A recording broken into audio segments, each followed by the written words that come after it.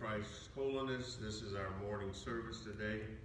I'm delighted to be with you standing in for Bishop Borden in his absence from the pulpit today. Again, we say thank you for joining us. We're always delighted to have you with us doing our streaming of our morning service. We believe God really has something wonderful in store for us today.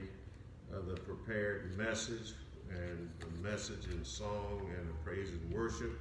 We truly believe that you will certainly be blessed for being with us today.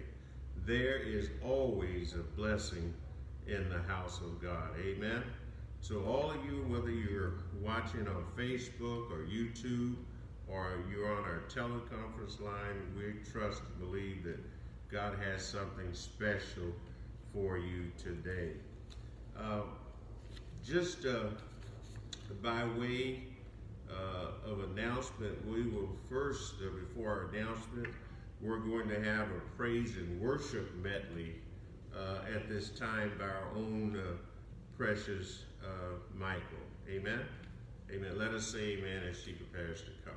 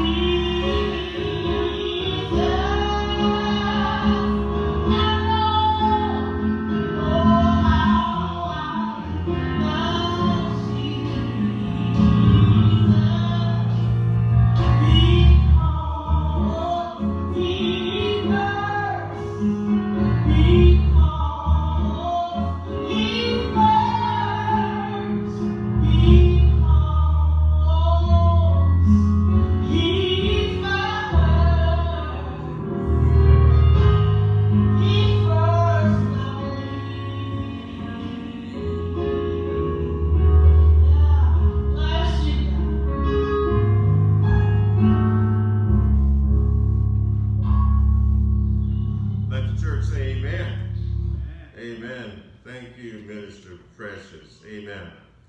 By way of our announcements this morning, just want to add one birthday. You know, October 23rd is Mother Ruby Ross's birthday, but we also learned on yesterday, young Javon Ransom, his birthday is on October 23rd. We certainly want to give him a birthday shout out also. Amen. Amen.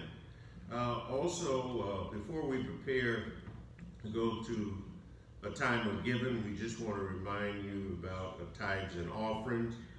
Some of you we know that are giving your tithes and offerings electronically, either through Zelle or through Venmo.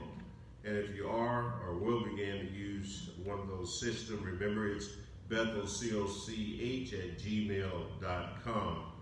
If you're mailing your tithes and offering, our post office box, where we receive mail, is P.O. Box 11664, Los Angeles, California, 90011. So just a reminder of the tithes and offering. Amen.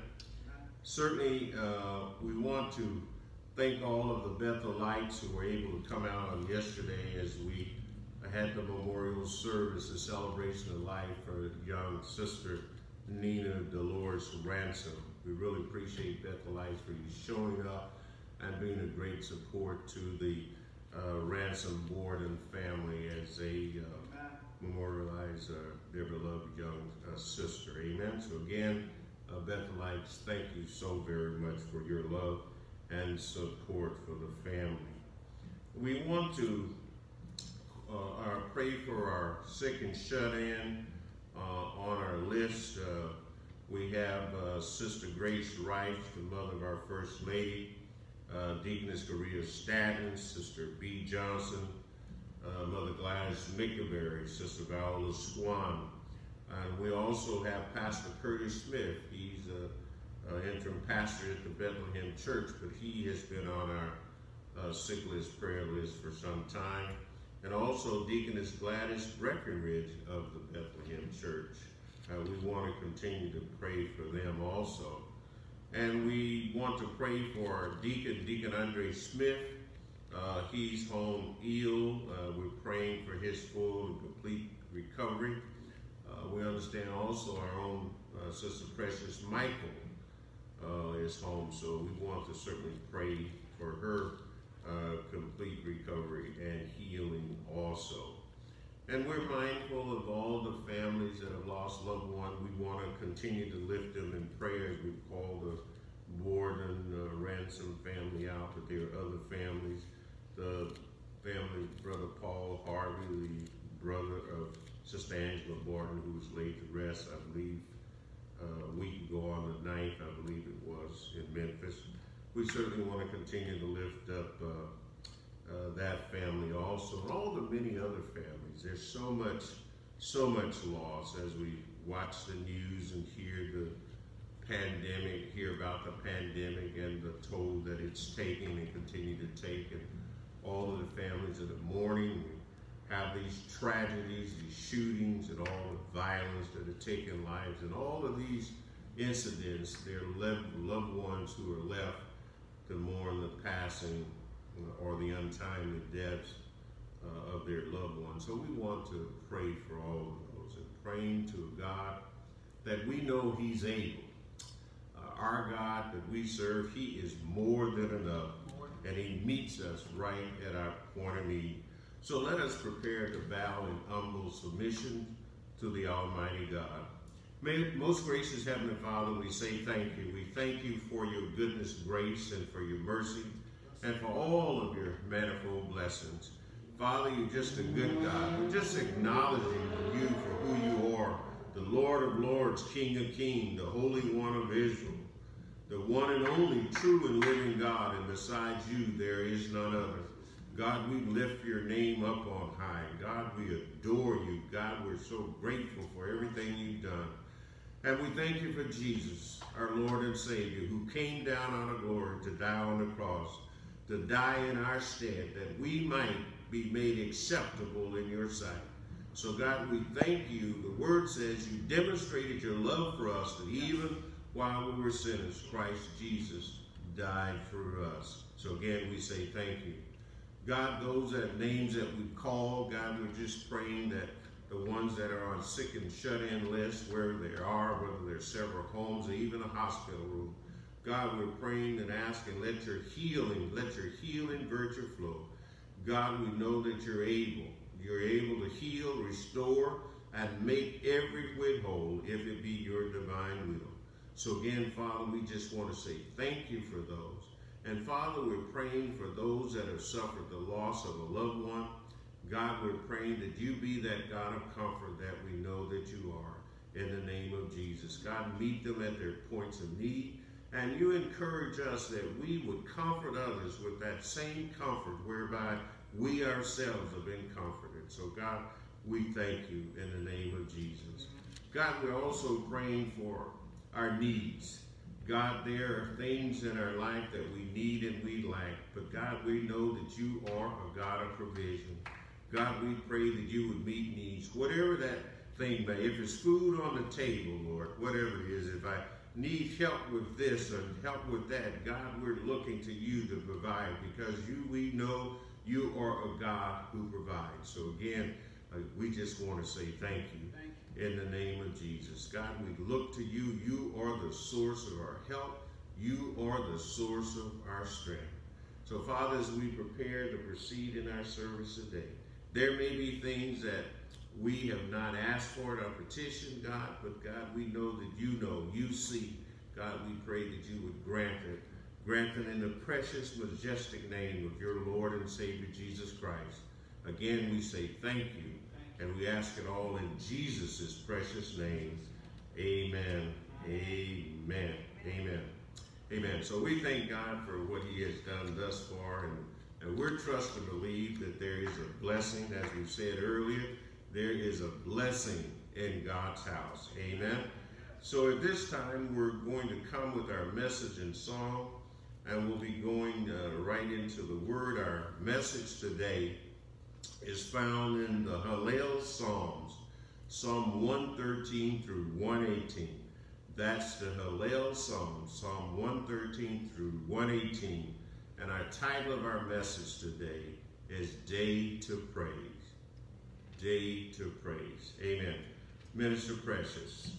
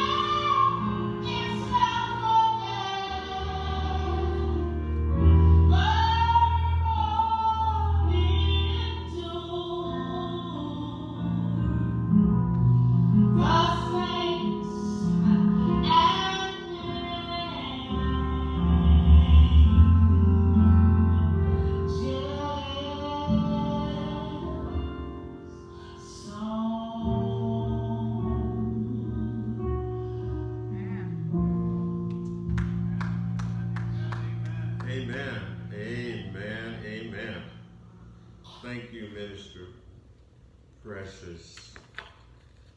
As we, as I said earlier, our message titled Day to Praise, found in Psalms 113 through 118.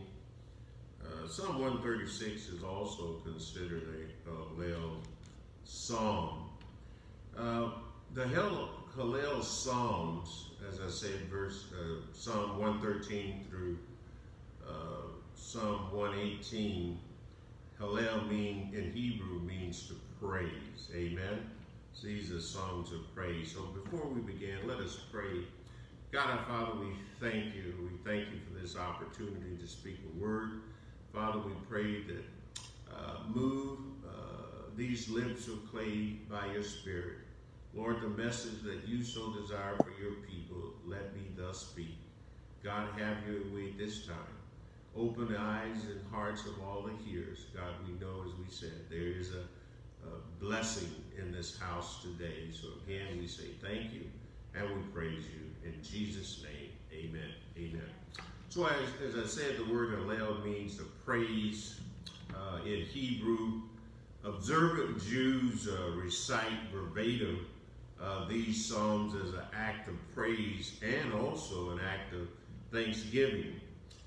These psalms, as does other scripture, they encourage us to not only praise God for who he is, but also to give thanks for all of his many, many blessings that he restores upon us. We title our message after the Day to Praise Global Initiative that began in 2015. And it says this, Jewish Rabbi Shlomo Risky, he was named by the President or Prime Minister of Israel as the ambassador for Jewish-Christian relations. And he sent out an email to all of Israel's supporters all the way around the world, and he invited each of them to participate in an interfaith praise rally, is what he referred to it as. And this is where the Hallel Psalms would be recited.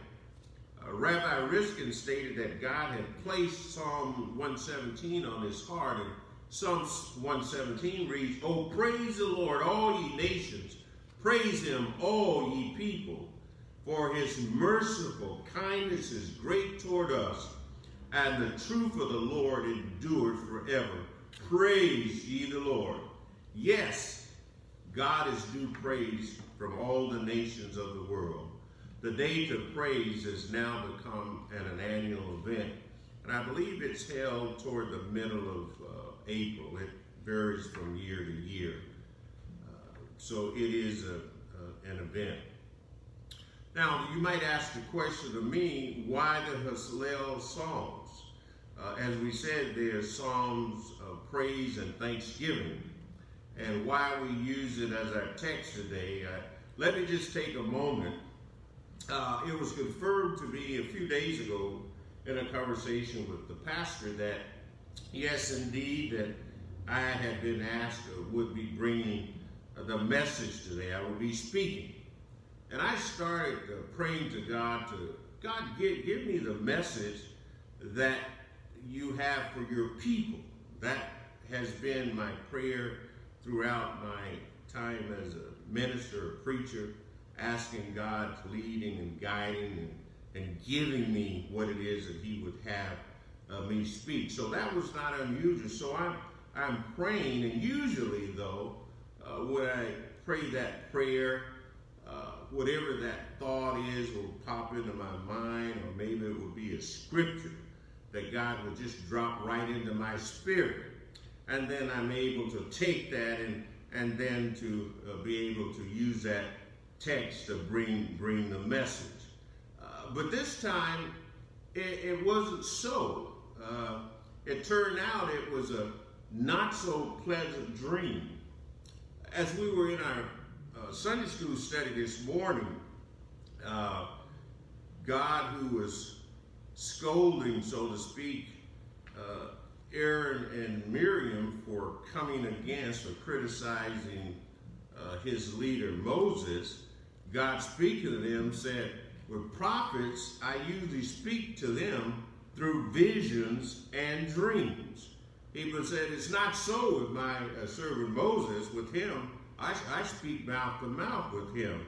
So as I even was studying that this morning, I thought about the unusual dream that drew me to this text there in the Hallel Psalms. And let me just, if I might just share, it's a not so pleasant dream, but I'll tell you why I knew and believe it was the word of God speaking this message to me, and his message in terms of the text. So I'm getting off work, and some of this is all vague, but there's the specifics that we'll get to. Somehow I'm on a bus riding home, and this bus somehow gets caught by a train going down a track, and we're patiently waiting, and the bus is just sitting there. And suddenly when the train leaves, the bus driver is about to take off, but he sees there's a road ahead under construction, and it's blocked, so the bus cannot go anywhere. And I'm in the rear of the bus, and I look, and there is this man standing right at the exit door. This would be a door such as it would be on a train car. He's standing there, and I hear the bus driver yell out, close the doors. And this man is standing inside. He's just standing there by himself. And suddenly he produces a handgun. And I go, uh-oh. He produces his handgun. This man is a robber. He approaches me. I know I have no money to give him, but when I produce my identification, my wallet, he sees my law enforcement credentials, and that's what I feared the most, being in that position and unable to defend myself. And he asked me, was I in law enforcement? He says, yes. But then he saw I had no money. He just walked ahead to the next person's. And within a moment, there was a second man who was part of that robbery team. And as he was walking by me, having known that his partner had already talked with me, he looked at me and said, Hallel text. Hallel text. And I just dismissed it. And so they continued to rob the others, and I'm still standing there thinking the favor of God was with me because he protected me, knowing that here I'm so vulnerable and this enemy of this man knows that I'm in law enforcement. And this first man suddenly returns to me and he begins to look down. Where are the idols? He said, where are the idols? He's looking for idols, and I'm trying to explain I don't have any idols. And the second robber comes upon him and says, no, he has a Hallel text. Hallel text. And the first robber, they both turned away from me, and that's when I was awakened. And I began to replay that dream just for a moment, and I realized that prayer, Lord, what's the message today? That message is the Hallel text, and that's what brings us to this place for this message today. Yes, the dream was not so pleasant, and as I said from the Sunday school lesson, God said he speaks to his prophets through dreams and vision. He didn't say pleasant dreams. And so I received that word, so we're here, and I want to share what God has given me from these Psalms. Time will not allow us to go to every verse of each of these, but I just wanted to pull out just a few of those verses. Here in Psalm 113, the psalm writer, the psalmist, it's an exhortation to praise God. He says that we know that God is worthy to be praised and to be adored. Verse 1 says, 1, 2, and 3, I should say, it says, praise ye the Lord. Praise, O ye servants of the Lord. Verse 2, blessed be the name of the Lord from this time forth and forevermore. From the rising of the sun until the going down of the same, the Lord's name is to be praised. We are to glorify, to honor the name of the Lord and to lift him up. Amen. To lift him up. The whole universe is to give the Lord God praise. Verse 7, he raises up the poor out of the dust, and he lifteth the needy out of the dunghill. Yes, he exalts his saints. I mean, he has a mindful eye on all of his children. He is attent to our very needs. For, as it said, for the poor, he lifts them out of the dust, and the needy, he lifts them out of the dunghill. He exalts our God. He keeps his promises. He cares for all of us, the poor, the needy, all of us. In verse 9, he says, he maketh the bare women to keep house and to be joyful, to be a joyful mother of children. Praise ye the Lord. Amen, somebody. You get that? He makes the barren woman. I was thinking of Elizabeth, the mother of John the Baptist, a barren old lady. And I was thinking about Hannah, who was praying there, and Eli saw and thought she was drunk, how she was barren, but God made them a fruitful woman. And we know that God, in Hannah's case, she had many, many other children. So he takes the barren woman and she makes her a joyful mother of many children. Praise the Lord. So the question, what are we to do, saints? We are to praise ye the Lord and give thanks to his name. Psalm 114, the exhortation is the fear or to give reverence to God. pull these right out of the contemporary English version. The psalm writer, the psalmist, he attempts to capture for us the awesomeness of God. God is to be reverenced, respected for his mighty acts and for who he is and everything that he had done to bring the nation of Israel out of captivity, out of Egypt. Verses 1, 2, and 3, the contemporary English says, God brought his people out of Egypt, that land with a strange language. Verse 2, it said, he made Judah his holy place and ruled over Israel. When the sea, it says, when the sea looked at God, it ran away, and the Jordan River flowed upstream. The psalmist is capturing that. It says, we know from Scripture when Moses and the children of Israel had their backs to the Red Sea and the approaching enemy army, the Pharaoh's army, and how God parted, it said, the Red Sea. And I just love how it said, parted the Red Sea, and they, the nation, the children of Israel, walked through on dry ground. And the psalmist also is referring to the Jordan River when they were about to cross over into the promised land. Joshua was the leader at this time, and they had instructions of how to cross the river. The priests were going to take the Ark of the Covenant, and they were to step into the water, and the rest would follow. Don't you know that when the priests set foot into the water, that the Jordan River stopped flowing?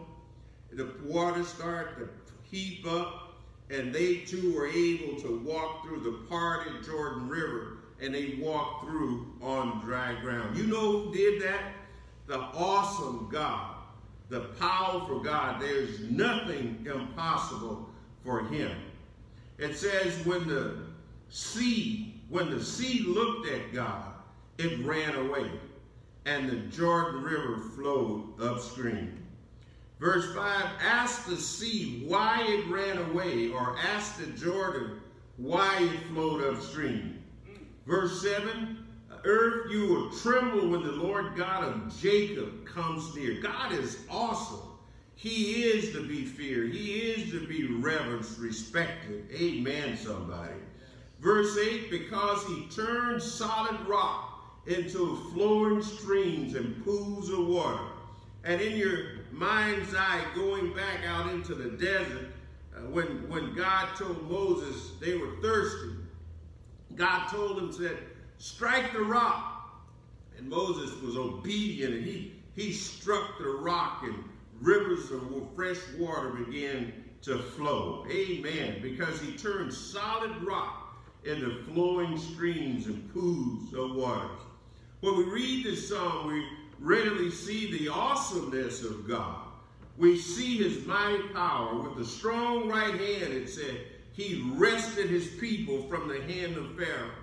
Having been in captivity all those years, suffering under the heavy burdens that had been placed upon them, God visited his people, and with his strong right hand, he took his people from the power and control of the Pharaoh. He delivered them through the midst of the Red Sea and across the Jordan River, as we said earlier, both on dry ground. The Red Sea and the Jordan River bowed, as it were, in humble submission to the Almighty God. What are we to do, saints? Praise ye the Lord and give thanks unto his name. Psalm 115 says, the psalmist, God entreated to assert his honor. The psalmist is pleading with God. God, make yourself known, assert, show your power. You are to be honored, loved, and adored. Show yourself. That's the essence of what the psalmist is writing about. And verse 1, 2, 3, and 4, it says, glorify. This is the psalmist speaking to God. Glorify your name, not ours, O Lord. Cause everyone to praise your loving kindness and your truth. Why, he said, let the nations say their God is dead. For he is in the heavens, that is, God is in the heaven, and he does as he wishes. Their gods, speaking of idols of the nations, their gods are merely man-made things of silver and gold. God's name is great. The psalmist wants God to show who he is, his love, his abundant grace, to also let the nation know that he exists, that it is he alone that is all-powerful, that man-made idols, they're nothing. They cannot talk, they cannot see, despite having eyes and mouths. They cannot hear, they cannot smell, they cannot use their hands or their feet. And verse 9 says this, O Israel, trust in the Lord. He is your helper. He is your shield. All of us are to put our trust in the Lord God. He is constantly thinking of us. He will surely, surely bless us. The question I keep asking, what are we to do, saints? Praise ye the Lord and give thanks unto his name. Psalm 116, the psalmist professes or expresses his love to God. Verse 1, 2, it says, I love the Lord because he hath heard my voice and my supplication, because he hath inclined his ear unto me. Therefore will I call upon him as long as I live. God, Isaiah says this, even before we call, God will answer. God, his ear is attentive to the calls of his children. Amen, somebody.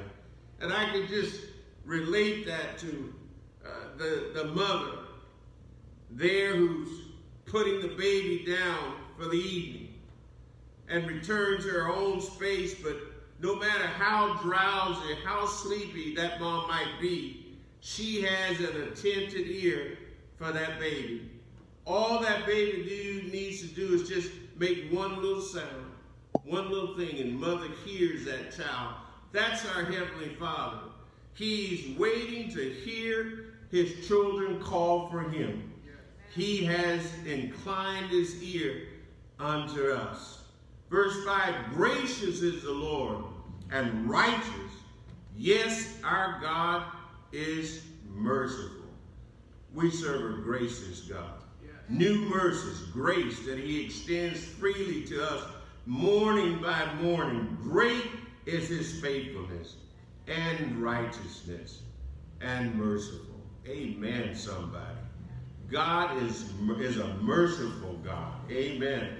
We have all fallen short, come short, and we've all messed up.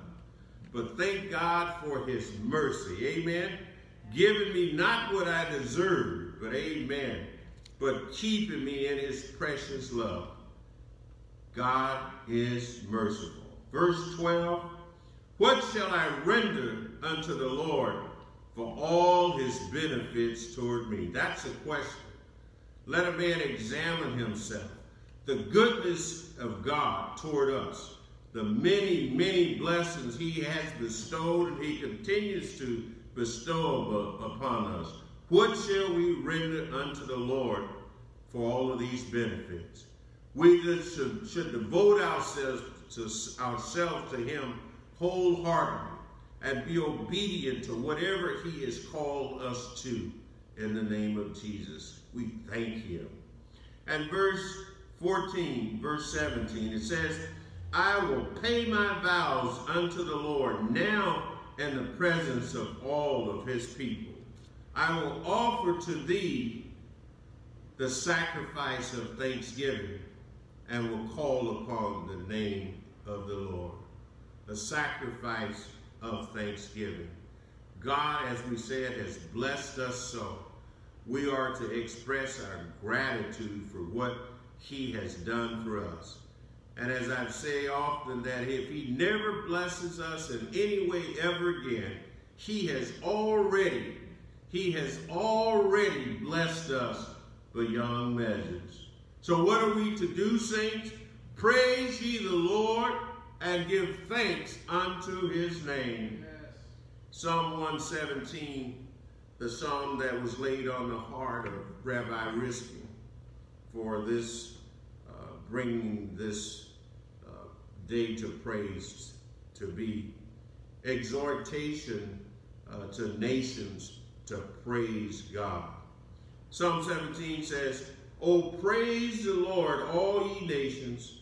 Praise him, all ye people, for his merciful kindness is great toward us, and the truth of God endureth forever. Praise ye the Lord." God is over the nations. Governments are ordained by him. He establishes nations, and he brings down nations according to his own divine will. God is merciful, and he is kind. So what are we to do, saints? Praise ye the Lord and give thanks to his name. Amen, somebody. And Psalm 118, the psalmist is exhorting us to praise God for his mercy. Amen. For his mercy. These verses 1 through 5. "O give thanks unto the Lord, for he is good, because his mercy endureth forever." Verse 2, "Let Israel now say that his mercy endureth forever." 3, "Let the house of Aaron now say that his mercy endureth forever." Let them now that fear the Lord, that's us saying, let them now that fear the Lord say that his mercy endureth forever. Verse 5, "I call upon the Lord in distress. The Lord answered me and set me," it says, "in a large place." The Lord is merciful, and he has the power to deliver. The Lord says, the psalmist brother says, "The Lord is on my side, and I won't be afraid. What can man do to me?" And verse 28 and 29, the psalmist writes, "Thou art my God, and I will praise thee. Thou art my God, I will exalt you." We are to lift up the name of the Lord. Amen. He is worthy of honor. He's worthy of all the praise. And verse 29, "O give thanks unto the Lord, for he is good, for his mercy endureth forever." He's a merciful God. And that just let me his mercy never runs out. Amen, somebody. It never runs out. It's forever. God loves his children. Yes, he'll chastise us when he needs to. He'll whip us, whatever. But he loves us. Amen. And I heard a preacher say that he doesn't beat up the devil's children. Amen. He chastises his own. Amen. Amen. What are we to do, saints? Praise ye the Lord and give thanks to his name. You know, when the storms in your life are raging, God is ever present. I was just want to share this. My wife and I in July took one of our vehicles and we drove it to Texas. It was in great tip-top shape. And on the way home, 100 miles from Houston, 1,400 miles from home, it started to misfire. Mechanic looked at it, diagnosed it. We even got a part we thought that was needed. But because it would take us overnight, I had made a decision, which ultimately was a poor decision. We'll just drive it home. It'll make it. Well, we drove that truck 1,390 miles, 10 miles from home, when the truck just gave up on us. But you know what? As tough as that was, thinking about breaking down on the 210 freeway, but I got to thinking, look how good God is. This old truck has brought us 1,400 miles or 1,390 miles and brought us literally all the way home. Amen, somebody. So in the midst of that bad experience, I'm praising God for how good he is to get us literally back home. But that's not the only car experience, and talking about the grace and goodness of God. Coming into the church just this past Thursday, my wife and I, there was a couple of things I wanted to make sure was done. And just about a couple of miles from the church, our car started to misfire, the same problem that the truck had. And so we make it here to the church and park the car. And I called Pastor Ortega. I called him actually before we actually got here to tell him what we were experiencing. And he was not available. So I'm thinking, even while here at the church, how am I going to get this car home without damaging it further? Well, don't you know that God is already working ahead of me? After calling Pastor Ortega, he's not available, but he called Brother Chewy Delgado, another mechanic. And within about 15, 30 minutes, Brother Delgado was here in the parking lot, diagnosed our car, and told us what was needed to fix it. And I would say within 2 hours, he had fixed that car like new. And we drove away from this church praising God. Amen. In the midst of this, oh no, we've got another problem.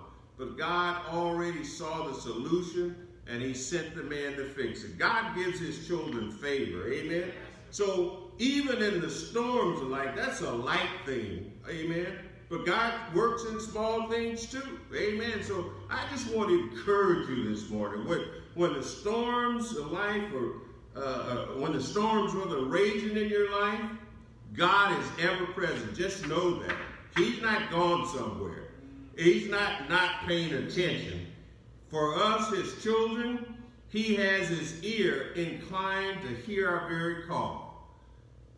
Just know that God loves us. He is faithful. He is a covenant-keeping God. His promises are yes and amen. He promises to not ever leave us, he said, or forsake us.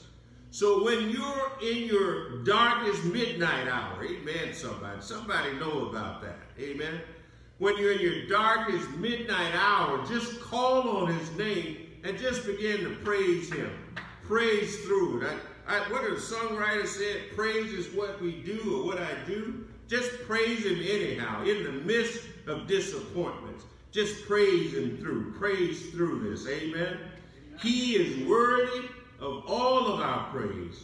And while we're praising him, offer up to him the sacrifice of thanksgiving.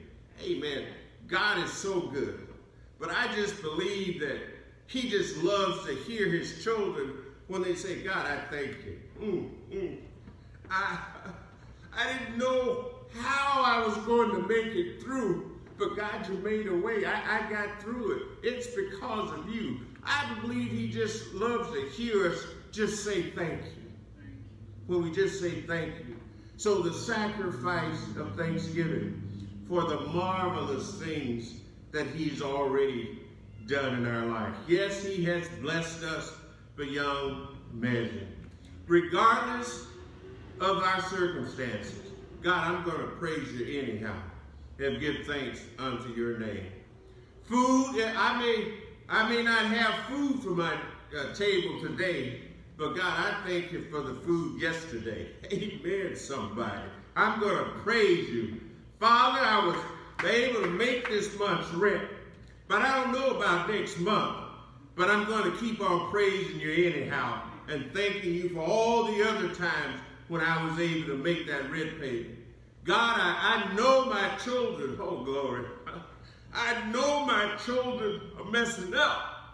But God, I thank you for keeping them covered under the blood of the Lamb. Father, I'm ailing in my body. Went down to the doctor, not me, but I've been there. Some of you have already been there. And the doctor, when you look for the prognosis, he's not giving you much hope. He's not giving you much hope. There's nothing positive. I'm ailing in my body, but and the doctor does not give me much hope, but I'm going to keep on praising you and believing. Oh, glory. I'm believing for a miracle. God, I know that you're able. I'm believing that you're able to forgive this miracle, if it be your divine will. I want to encourage you. Praise God. Praise him through your, as we said, through your midnights. It's so easy. And we've talked about it before, having those mountaintop experiences when everything is going well. Oh, we can have a hallelujah good time. Yes, we can praise day and night for the good things. But when the bad things begin to happen, we've got to keep on praising. He's the same God. He's deserving of honor. He's deserving of praise. But we've got to, oh glory, we got to keep on praising. We got to keep on praising him because he is able. He is more than enough. He is our peace. He is everything that we need. I want to encourage you today. Look up. Look up. In the name of Jesus. Let us keep praising through our trials and our tribulation. Let us keep on thanking him for what he has already done. What are we to do, saints? Praise ye the Lord and give thanks to his holy name. God, we thank you today. We thank you for your words of encouragement. God, yes, we're going to keep praising. We're going to keep blessing your name. We're going to keep giving thanks for all the many, many blessings that you have bestowed. You are a good God, and you're good all the time. You're worthy of all the honor, and you're worthy of all the praise. We thank you for this time. Thank you for this moment. And we ask it all in Jesus' precious name. Amen. Amen. Someone may have heard this message today, and they have heard the word of the Lord, the Spirit speaking through them about relationship with the Lord Jesus Christ. This will be an opportunity for you today. The Holy Spirit says it this way: today when you hear my voice, harden not your heart as they did in the day of provocations. This is the day that the Lord has made. This is the day of salvation for you. If you're under the sound of my voice and you have never ever said yes to the Lord Jesus Christ, this is your opportunity to do so. God loves you. He gave the very best that he had, his only begotten Son. He made him to be sin for us. And what Jesus did for us by dying on the cross, being buried and now resurrected, he, through his work, has made us acceptable to God. So what do you have to do? Is just open your heart and receive the Lord Jesus Christ. And I'm going to lead you in just a moment in a little short prayer. And if you pray this prayer out of a sincere heart, you would have that very petition that you requested. Let us pray. Pray after me. Lord Jesus, I come now as humbly as I know how. I know that I'm a sinner. I confess my sin unto you. I ask you to forgive me. Come into my heart, fill me, and make me brand new. I believe that you are the Christ, the Son of the living God. And I ask it in your precious name. Amen. Amen.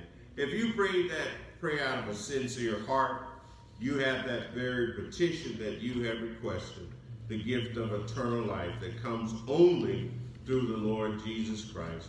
I would just encourage you, as our pastor always does, find a friend, someone that you know is a born-again believer, and let them know that you just committed your life to the Lord Jesus Christ, and let them help you. And also search out a Bible-believing, Bible-teaching church and park yourself and join and learn and be nourished in the Word of God. God bless you today. We hope and pray that something said or done would bless your heart today. Keep on praising. Keep on praising. God continues to bless and be the God that meets needs in our lives. Again, God bless you. God thank you. That is our prayer. In Jesus' name, amen. God bless.